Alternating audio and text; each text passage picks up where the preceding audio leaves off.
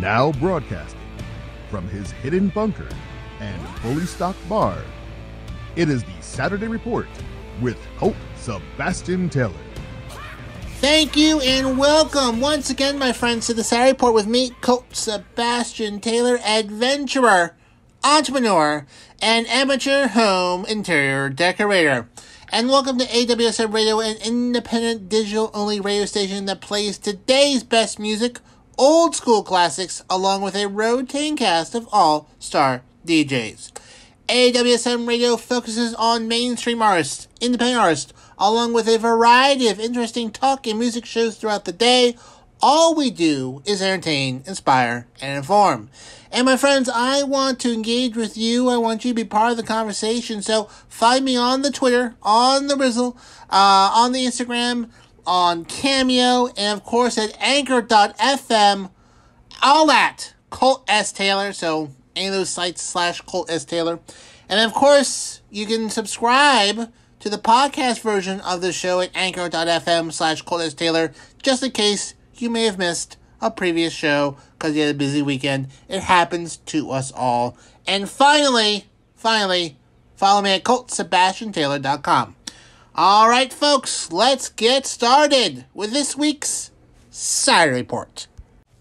First up this week, my friends, not stupendous news to share with you, but news that is important nonetheless.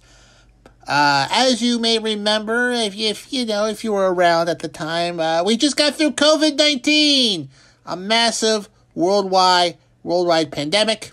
There were murder hornets last year, which didn't really affect us. They're more of a bee population issue. But don't call it a comeback. Monkeypox is popping up in unusual places in the United States and in Europe. Now, just to back up a little bit, usually I don't cover, worldwide health things like this. But this one has me a smidge worried, just a smidge worried. I feel like it has the sort of characteristics of how I felt in January and February of 2020 of watching news reports out of China and then Italy and then going to myself, oh boy, that's not good. This could get out of hand rather quickly. And I don't see the same thing yet with monkeypox. But boy howdy, it's got those vibes. So let me give you a brief education of what's going on here. Monkeypox. It is a viral disease related to smallpox, also chickenpox. The pox is a very popular term to put on various diseases that do the same thing. So basically, monkeypox is kind of a less severe version of smallpox, but a more severe version of chickenpox. So that's gives you an idea there of where that order of pox severity is in the whole pox ecosystem. Now, monkeypox is called monkeypox because it was named at a time where they didn't have as neutral naming conventions as they did now. Like COVID-19 was named as sort of a neutral term, so it doesn't give you any sort of negative connotations, as opposed to like swine flu or bird flu or chickenpox. Chickenpox is not actually caused by chickens, and monkeypox is not actually caused by monkeys. But when it was first discovered and identified, the connection they had was it does occur in the monkey population, but it's not the place where they think it originates from. It's not the natural reservoir of the virus. They're not sure where it comes from, but they're pretty sure it is not. It's not coming from exactly monkeys. It was first detected in 1958 in captive monkeys, and the first recorded case was in 1970. Now, it is a rare viral disease. In fact, it had not been seen in Central Africa for it was very rare. In fact, Nigeria had not seen one in 4 decades, and then it came roaring back last year, And it was at first thought to be a mainly tropical disease. It stays around the equator, places like Africa and South America, those places. But in recent weeks, there have been more cases in Europe, United States. England has 20 cases right now, and New York has a case, Massachusetts has a case, and they're worried that this could be just the start of a reasonably decent outbreak of monkeypox. Now, the good news is that, much like chickenpox, after about 14 to 21 days, it's done. You get exhausted, you swell, you get little scabs on your skin and whatnot, like chickenpox. For those who did not have the chickenpox vaccine that's available today, it can be, you go through it for about 2 weeks, and it is not fantastic. Like I said, you can develop a fever, a rash. The rash spreads to the face, hands, palms, and feet. Severe itching. So it's kind of a mess. But like I said, wraps itself up in 14 to 21 days. However, like I said, it is less severe than smallpox, which is a very deadly disease that was eradicated last century through a successful vaccination program. In fact, the only virus that we have successfully eradicated as a human race has been smallpox. We haven't really been able to get rid of anything else, but we got rid of smallpox. But it's more severe than chickenpox. It can have a fatality rate between 0 and 10%, which is pretty bad. 10% is a lot. That's way higher than COVID-19 and much higher than the flu. However, that high fatality rate is associated for areas that don't have the best medical care or the best nutrition, so to speak. So third world countries do seem to have a rougher go at it. It does impact children more than it does adults as well. However, good news is that we do have a vaccine for monkeypox. The smallpox vaccine has proven to be about 85% effective against monkeypox. We have not vaccinated for smallpox in like 4 decades, because once we got rid of the smallpox virus, it was not deemed necessary to have the smallpox vaccine anymore. But there are supplies of smallpox vaccines out there, just in case. Just in case. But because the smallpox virus is still out there in labs, people like to study it. Just in case it gets out, they do have smallpox vaccines available. So this is something that I think is definitely worth monitoring. This is strange that it is appearing in Europe and the United States. Scientists are trying to isolate the virus and sort out whether this is just regular monkeypox or a more virulent, contagious version of monkeypox. So they're watching this one pretty closely. Now, the good news is, monkeypox is much like, any other viral disease. You get it if you're in close contact with somebody. Sneeze, cough, you touch their little scabs, that sort of stuff. But this is something to watch the next few weeks, see if cases start popping up more and more. Will this be a repeat of COVID-19? Hopefully not. Hopefully we've got the handle on global pandemic. I know it was so nice, we probably should not do it twice. But that is out there, my friends. That is out there. So I'll be watching this pretty carefully. If you should too as well. You don't need to rearrange your entire life or anything like that. I'm still going to Ireland next month. I'm not worried about that. But, you don't want to be the last person to find out there's no toilet paper. So keep tabs on it. If you see things popping up closer and closer to you, perhaps, maybe, just keep that in mind. Moving along to lighter and happier news in the world of entertainment. Legendary actor James Hong received a Hollywood Walk of Fame star this week.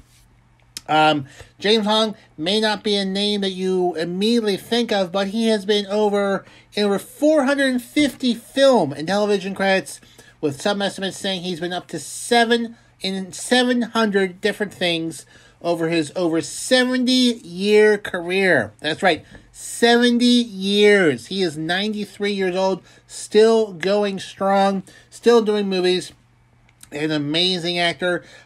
He might be the only person alive today who said he worked with Groucho Marx and Clark Gable. He has been around for that long. Pretty amazing stuff. Now, he also was almost Sulu on Star Trek. He auditioned for it along with George Takei, and for George Takei got the role, obviously. But he has gone on and been very, very successful since then.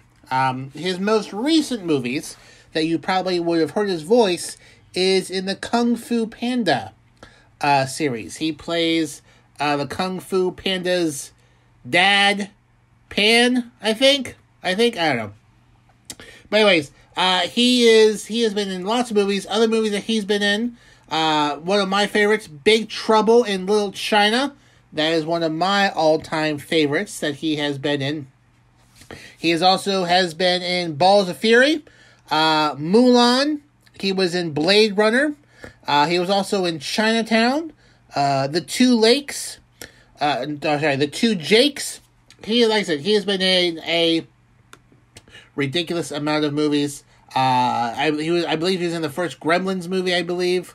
I don't know. He's in a lot. He is in a lot. And he's currently in the Everything, Everywhere at Once trailer. But he is finally getting a star on the Hollywood Walk of Fame. And it was a fundraising, and then you have to pay for them, obviously. It's kind of a marketing thing on there. But it was pushed for another amazing Asian American actor by the name of, I have it written down here somewhere. Daniel Dae Kim, who you best know from Hawaii Five-0, as well as Jin Soo Kwon on Lost. So that was his big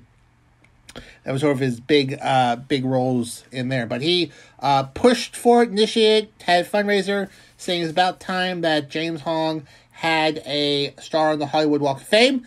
Like I said, James Hong originally played a lot of stereotypical Asian roles to get into film, but kept pushing, and was really one of the first big Asian American actors who was in a variety of things. He started the East-West Players, which helped encourage Asian American people to get into theater and acting, and he is a really amazing person. I would say check out one of his movies, but there are so many to pick from. I would say Kung Fu Panda, great movie. Big Trouble in Little China, big movie. He can still do all the lines from that movie. It's one of his favorite roles. That's a great movie, so check those out. See who it is. Oh, he also had a role in Wayne's World as Wayne's girlfriend's father. I think it was Wayne's World 2. Wayne's World 2? Yeah, Wayne's World 2. Or Wayne's World 1. Don't matter. He might have been in both. He's in Wayne's World. But anyways, James Hong, Hollywood star of fame, 93 years old, still doing movies. He says he's never going to retire because he loves doing movies so much. Well-deserved, great actor. You should check out one of his movies. Moving along in other entertainment news, Todd Chrisley from the USA Network reality show Chrisley Knows Best and his wife Julie Chrisley have officially been put on trial for bank fraud and tax evasion, with proceedings beginning, I believe, this week or next week in Atlanta. I have never seen Chrisley Knows Best. I have seen plenty of commercials, and I do not like him or his family whatsoever. I don't understand why this is still a thing on USA. I mean, we know that, there was the Osbournes, Hulk Hogan had a show, and apparently these two other people, I don't even know why they're famous, other than they had a show on USA. I just do not get it. So anyways, they began their show in 2014, but they've been legal issues for quite a while. They just are known for living a very opulent lifestyle, apparently. But apparently they got their hands on $30 million of loans, which they burned on luxury items, quote unquote, but got these loans through falsified documents and fictitious views of how much they're actually worth. So apparently they just lied to get bank loans to pay off their old loans, and they kept getting new loans to pay off their other loans. Apparently Julie Chrisley is also accused of wire fraud and obstruction of justice, as she avoided paying rent on a property in California. She has apparently manipulated multiple documents, forgeries, basically, to law enforcement, and they're also charged with conspiracy to defraud the American government for willfully filing false tax returns. They both Chrisleys have refuted the claims, and they have blamed their former employees, saying that they're the ones who did all of the fraudulent activity and cooked all the books, and were the ones who were causing the fraud. Apparently, I guess. Apparently, their former employee by the name of Matt Braddock turned them into the FBI after they terminated his employment in 2012. And then the FBI started investigating them in 2017, and they were first indicted in 2019. Now, you might think, oh boy, indicted by the federal government, this probably will impact their reality show. Apparently not. USA has renewed season 10 for Chrisley Knows Best, and has another season of the spin-off show Growing Up Chrisley. Chrisley. And also, apparently, Todd Chrisley is going to be hosting Love Limo. Oh, God. Love Limo, a new reality dating show. Boy, I just do not, I hope they go to jail. I have had enough of these reality shows. Maybe I'm old. I'm officially old. Just have had enough. So, they had their nice run. It's time for them to go away. Please go away. Go away. Now, as much as I would love them to go away, what should never go away is my pal DC. Yes, that's right. That's the segue, my friends. My pal DC is a DJ extraordinaire, and he has some shows here that you need to check out on AWSM Radio. First up on Friday nights at 9 p.m., it's DC Live in Effect. You do not want to miss out while he smashes it on the ones and twos, kicking the beats from South Florida every week. Then on Saturdays, yes, later tonight, it's the DC House Party, bringing you the freestyling DJing his freestyling DJing to the max. Saturdays at 10 p.m., the House Party Saturdays will give you the Miami vibe without actually having to go down to Miami. From the top clubs to the bars, DC will bring the party to you. And then finally, wrap up your Sundays at 10 p.m. with DC Live in Effect once again. Your entire weekend, it's already planned. So, Fridays at 9 p.m., DC Live in Effect. Saturdays at 10 p.m., DC House Party Saturdays. And then finally, Sunday at 10 p.m., DC Live in Effect once again. Only here, my friends, on AWSM Radio. Next up, folks, do you remember the pharma bro, Martin Shkreli? That guy went to jail for defrauding, for defrauding, for fraud. He was the guy, the pharma bro, for buying Daraprim and then jacking the price up 4,000% overnight in 2015. It's a life-saving drug whose patent had fallen out, I guess, of not renewed, and so he snatched up the patent and then increased the price of it by 4,000% to get as much money as possible out of insurance companies, and smugly defended it. Big grin and whatnot, like, oh, well, I'm a pharma bro. He apparently lived a very extravagant lifestyle, got banned from Twitter for being a troll, He bought the only album copy of a Wu-Tang Clan album that, legally speaking, the Wu-Tang Clan is allowed to steal it back, or Bill Murray. Either two of those parties can steal that back from him if they have a chance. It was part of the contract. I don't know. I think it's great, though, that Bill Murray is somehow involved with that.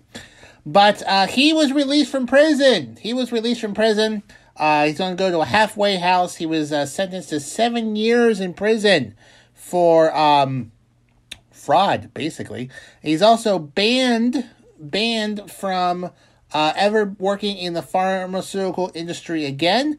He's supposed to pay $25 million for engaging in anti-competitive conduct to protect Vera's profits earned from Daraprim.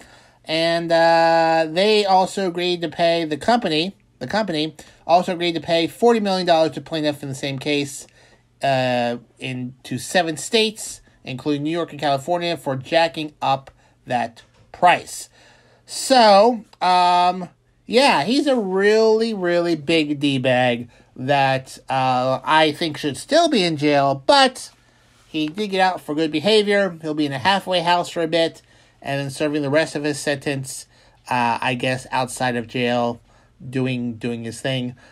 He said getting out of jail is easier than Twitter jail. I hope he doesn't go back to Twitter, because, like I said, ginormous D-bag. Although it was funny, apparently he was on Twitch when the FBI called him and say, hey, we're going to arrest you tomorrow, and he hung up on them, and then they came and they arrested him. So, yeah. But he isn't the only guy who got released from prison early this week. Billy McFarland also was released from prison early this week. Who's that? Well, do you remember the Fire Festival? Remember that in 2018 where all those people went to an island in the Bahamas for this big festival that turned out to be a big scam, and they got stuck there on the island for 2 days until the Bahama government kind of kicked them all out? The Fire Festival. It's quite the thing. It was promoted by Kardashians, all these different models, where you got this fire bracelet, and there'll be these luxurious sort of huts, and it's all expense paid in like a 5-day concert on the island once owned by Pablo Escobar, which wasn't that island at all. And so when they got there were peanut butter and jelly sandwiches and tents of like FEMA tents, and everyone got their stuff stolen.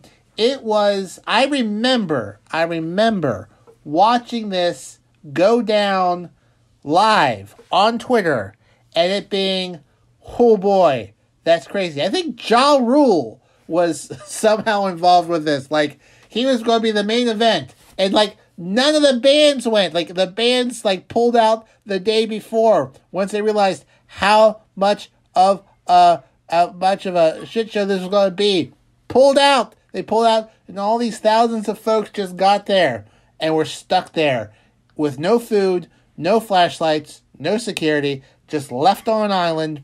Originally, McFarland blamed a storm that came through and wrecked everything, but there was no storm. He defrauded a bunch of people, and he went to jail. He was sentenced to 6 years in jail in 2018, but has now since moved to a halfway house where he will have community confinement until his full release and whatnot. So I believe he you know what? There is a great documentary called The Internet Historian that has like how everything went down with this. And I mean, it was made like 4 or 5 years, like 2019. So he doesn't have any updates with him. But he went to jail too. But both him and Farmer Bro, maybe they'll team up and have Farmer Bro Fire Festival 2, The Big Fraud, sometime soon. So I thought it was funny that both Farmer Bro and the Fire Festival Bro both got out of jail. Oh, pre-COVID-19, those were some pretty amazing times for D-bags around the world. Moving along in other celebrity news, Rihanna and ASAP Rocky welcomed their first child this week. Rihanna, who has been gracing the red carpet, showing off her baby bump, proudly not getting any maternity clothes. She's just showing like, this is my baby bump. But she had her first child with a 34. She is 34. Yeah, she is 34. And she had their first. They had their first child together. This is ahead of the Vogue cover of her. She discussed how Rocky got out of her friend zone. Barely they were just friends, and he managed to get out of her friend zone, according to her, which was published on April 12th. People don't get out of the friend zone very easily with me, and I certainly took a while to get over how much I know him and how much he knows me, because we also know how much trouble we can land each other in. Apparently, they became closer and became a family during the 2020 quarantine. The two musicians left their luxuries behind to go on a road trip from LA to New York. According to Rihanna, I cooked our food on this little janky grill I bought from Walmart. I love the simple things, but also grand adventures. I just feel like I can do any part of I just feel like I can do any part of my life by his side. So that's actually pretty sweet. Rihanna apparently is described as the richest female musician, and became a billionaire in 2021, and apparently is worth $1.7 billion. That is pretty amazing. Pretty amazing for her. So, obviously, they became closer after she became pregnant, and they are sticking together. So, that's pretty great. Very, very, very, very happy for her. According to the turning of the rumors, both Rihanna and Rocky have largely kept mum about their relationship, but there were rumors about them going all the way back as 2013, when he opened up on her Rihanna's Diamonds World Tour. I missed that one. Yeah. The rapper referred to her as the one, and it seems like he is very much in love with her, so that's pretty sweet. Very, very, very sweet. Very, very sweet. As you may remember, and I did cover this, Rihanna was named as Barbados, the country of Barbados, 11th national hero by Prime Minister Mia Mottley, as the country celebrated becoming a republic for the first time in its history. It used to have Queen Elizabeth as its monarch, and then decided to no longer have a monarchy and become a republic. And when that happened, Rihanna was named the 11th national hero. She is of Barbados descent. So, congratulations, Rihanna. I'm very happy for her. She certainly deserves a lot of happiness. She is a pretty good singer, and when she has been on Saturday Night Live, very, very funny. Very funny. So I'm a fan of her work. I don't have any Rihanna albums, but she is a very talented person, and I hope she's happy. Speaking of amazingly successful and a delightful person, my pal Rox is one of them. I consider her the Rihanna of AWSM Radio, and she has her own drive time show here called The Rox Sessions, making sure your evening commute home is fun, featuring the hottest music on the charts and some other surprises in between. She will make it rock style, Monday through Friday, 5 p.m. to 7 p.m., right here on AWSM Radio. Listen to The Rox Sessions, my friends. Your drive home will be oh so much better by listening to my pal Rox. Monday through Friday, 5 p.m. to 7 p.m., right here on AWSM Radio. Moving along, folks, as I mentioned earlier, we had to deal with murder hornets last year, and now this year, the hits, they just keep coming. Invasive jumping worms. Yes, jumping worms have made their way to California, and scientists are worried. They apparently thrash violently like rattlesnakes and can jump up to a foot into the air. Yes, worms. These worms can jump up into a foot into the air. They are jumping worms, also known as crazy snake worms, Asian jumping worms, Jersey wigglers, and Alabama jumpers. They are an invasive worm species native to Japan and the Korean Peninsula, but have made their way over here over the last decades through imported plants from those regions. Were originally found on the East Coast, but have been working their way west. They've been found in California last July and identified in Napa County by the California Department of Food and Agricultural Department. And they were identified through DNA sequencing. Now, probably ask yourself, why is that such a big deal? What does it matter?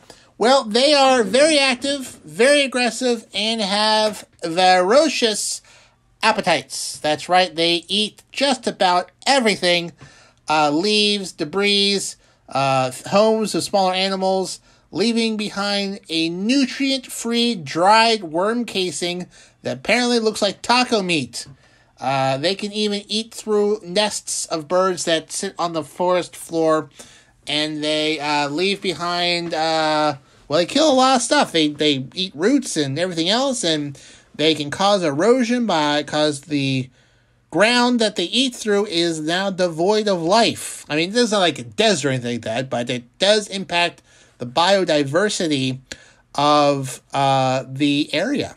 According to the U.S. Forest Service blog, they said jumping worms can eat it all. They are never satisfied.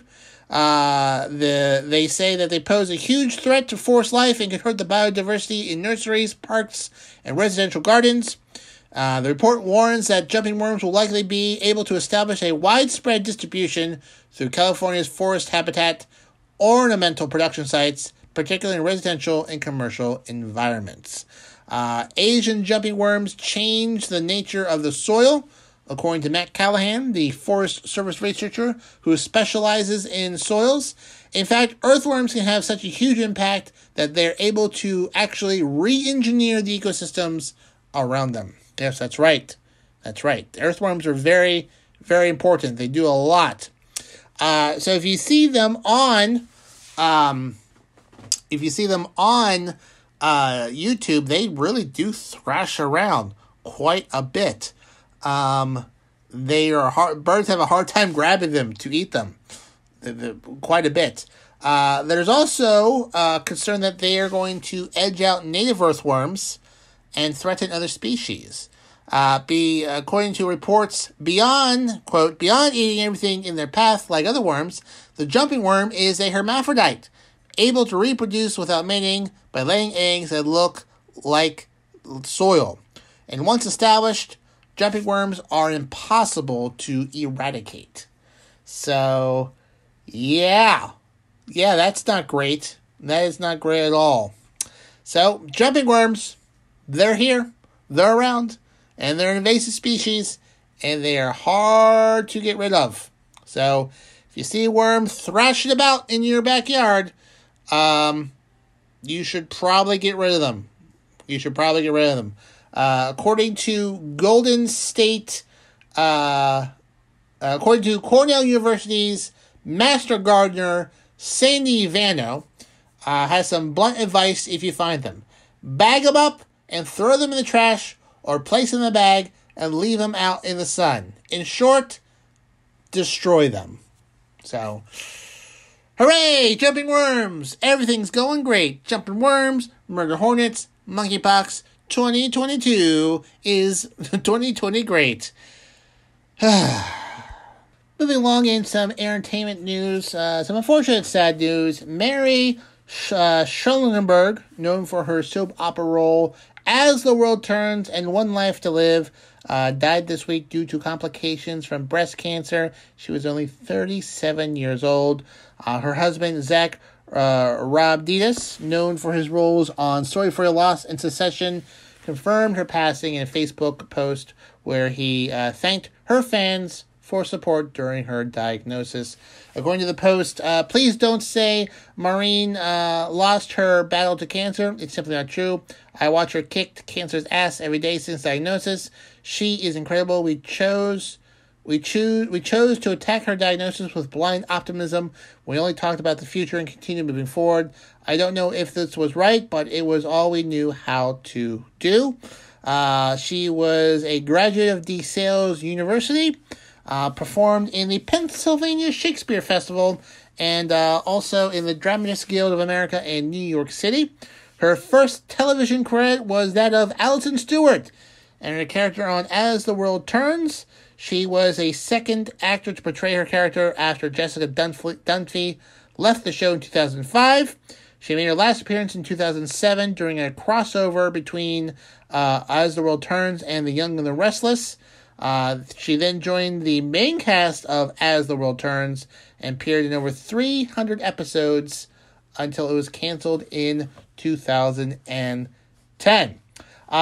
She then was on a short-lived revival of One Life to Live on ABC, where she played the character of Joe Sullivan. And then from 2014 to 2017, she starred in the meta soap opera Tainted Dreams, which followed the backstage drama of a soap opera cast. Besides that, she had some guest appearances on Fringe, Army Wives, Blue Bloods, Manhattan Love Story, Elementary, The Good Fight, and Divorce. In addition, she had a recurring role on the third upcoming season of the Showtime drama City of the Hill with Kevin Bacon and Aldous Hodge. So she was 37 years old, had a very, very good career. I don't watch soap operas, but I do know plenty of folks who do, and who fondly remember her. But unfortunately, she has passed away this week at the very unbelievably young age of 37 due to breast cancer. So condolences to her family. Moving back to crime and law, murder conviction for a Las Vegas real estate mogul's wife who was convicted of murdering him was her conviction was vacated this week after spending 20 years in prison. The judge vacated the murder conviction of a 78-year-old Las Vegas woman named Margaret Rudin, a socialite antique shop owner, from the 1994 killing of her millionaire husband, Ron Rudin.